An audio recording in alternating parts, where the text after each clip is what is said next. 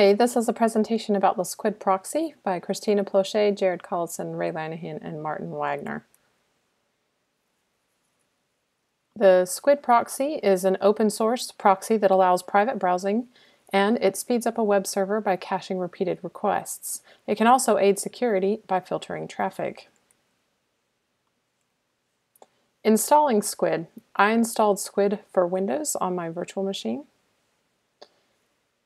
And it's not quite as easy as it sounds. There's an official Squid website, since this is an open source product, but the source code has to be compiled, and that was a little complicated. So I found that Dilladel has a precompiled version for Windows, so that is what I used.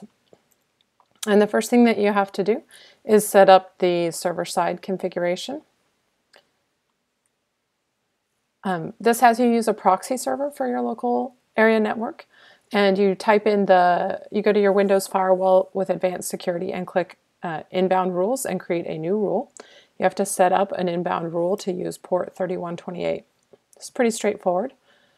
The next thing that we're able to do is go ahead and set up the client-side configuration. And for this, we have to specify the proxy in your browser and specify the IP address of the computer where Squid is running. So the first thing that you have to do is find your IP address, which for that, go to Start, at least in Windows 8.1 that I was using, and start typing in View Network Connections, select it, select an active network, and then in the toolbar select View Status of this connection. You might actually have to select the little chevron icon to find this command, select Details, and then your PC's IP address appears in the value column next to IPv4 address. So that was really helpful to know how to find that. Next, once you have that information, you go set up your browser. I set up the Chrome browser. So in the local area network settings, you select for the browser to use the proxy server, and you specify that IP address that you just found and make sure it's using port 3128.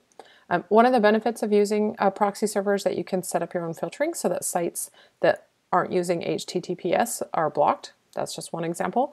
You can also set up your own rules to filter content so that adult sites can't be accessed on your computer, as another example. Then we also set up a whitelist. So you may need to specify that some sites aren't filtered.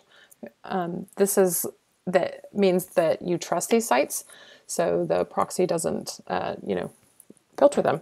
And in your local area network settings, you set up the sites to whitelist in the box that you can see that says do not use the proxy server for the following addresses, and that will make sure that the proxy doesn't block those websites.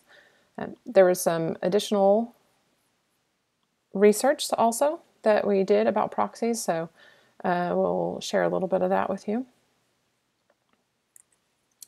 as well. Proxy servers are servers that act as a go-between for requests from users seeking resources from other servers.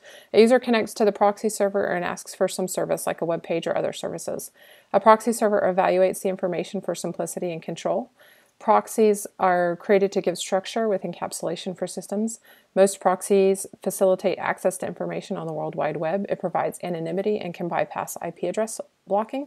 And an example is passing unmodified requests for gateways or a tunneling proxy. And it also provides security. It can keep the network secret, which supports the security of the network. This makes requests anonymous on the local networks, and proxies can be added to firewalls. A few advantages of proxy servers. Types of proxy servers: open proxy, reverse proxy, SOCKS, and transparent proxy, to name a few. So that's what we have for our presentation, and appreciate you watching.